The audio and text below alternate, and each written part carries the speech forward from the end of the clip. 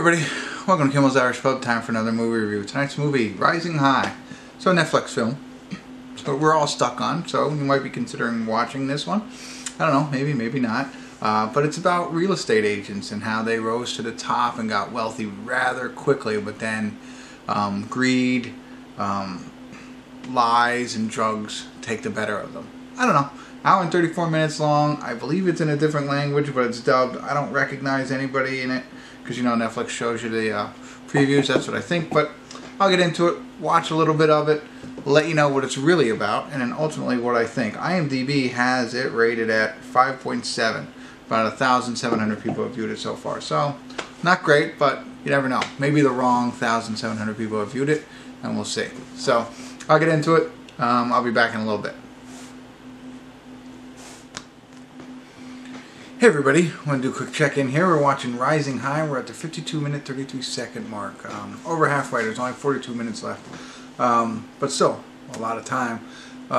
So, I don't see the three real estate agents. Oh, I get it now. Never mind. So, there's this one entrepreneurial fella who moves to town, which is a couple of dollars, sleeping on the streets kind of thing. But he's got, you know, he's got good, convincing look to him. And basically starts scamming.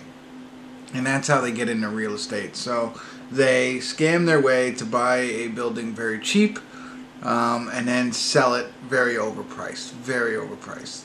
Now they do it by convincing, oh, so he does it. He meets another fellow on his first couple of days in the city or wherever they're at who can buy stuff very cheap. And he says, you could sell it. That's in the previews. But they needed a bank, and that's where the third person comes in. It's a girl.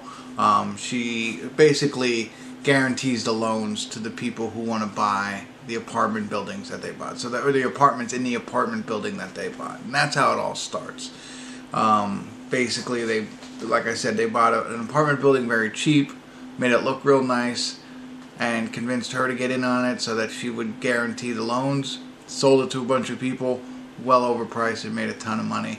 And now continuing to do different things like that. So it's not like they're actual real estate. I assumed that they were like really real estate people, like you see every day, trying to earn an honest living and just made a lot of money and then get into fraud. It all starts on, you know, fraudulent terms. So it's also a German-based movie, but with subtitles, not with subtitles, with dubbing over it. So it makes it pretty easy.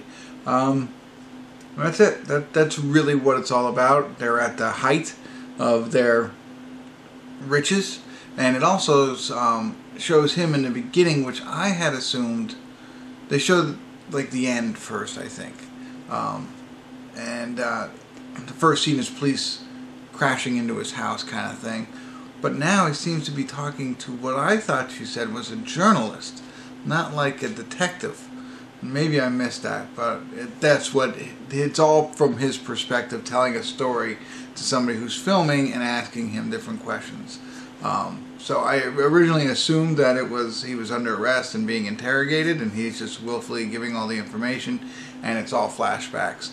But then in the last scene, he said she was a journalist, so I'm not sure. But that's how the movie's being laid out, through his storytelling and flashbacks. And something happened, so I'm sure I'll tell you at the end. It's not a spoiler alert because it's all in the beginning and it's happening right now, so we'll see where it goes from here. Kind of interesting though. I like it, and I'll keep you updated. I'll be back in a little bit.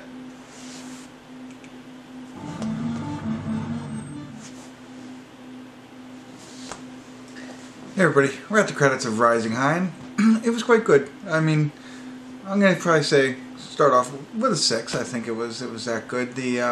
As I'm looking at the credits and I see his partner in crime, so our main actor, Victor, and main character Victor, and his partner that he meets, the guy who can get stuff at real cheap cost, kept reminding me of Breck and Meyer. So I thought that was pretty neat. When you watch it, maybe you'll see that too. So as as it says, you know, they go very high in this real estate scam thing, and of course things start to crash. And it's amazing, like you get all of these breaks and you have everything going, it's like you don't know when to quit, you know, and you know, more money, more problems, as they say. So that's what happens here, and you know, things start to go downhill.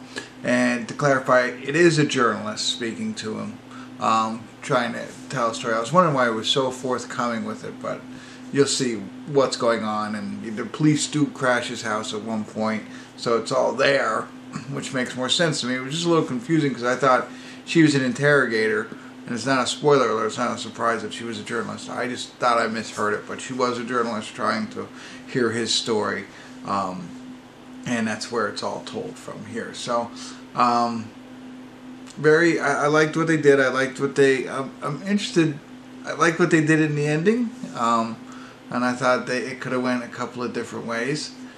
After, you know, after he gets no from Jerry, that kind of thing. From there on, that's where I thought, well, I'm surprised he didn't do something different, but whatever.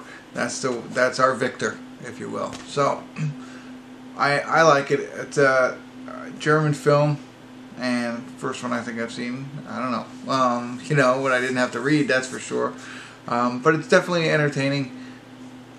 I'm a little disappointed that it was a scam the whole time. I thought these people, you know, as I said, made money on their own real estate, but still fun to watch as we run out of stuff to watch here. If you're looking for something that is, you know, the boiler room type film, if you will.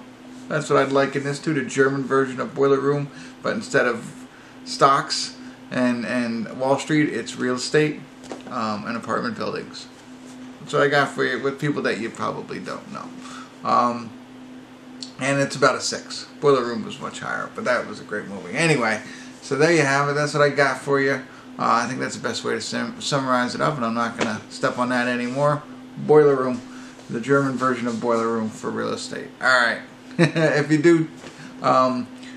do check it out, let me know. Drop some comments in. Love to hear from you. If you haven't already, please go ahead and click on this button and subscribe. And if you like these reviews, go ahead and click on this button, and this will be for my playlist of other reviews. So that's it. That's all I got for you. Thanks for tuning in. Kimmel's Irish Pub.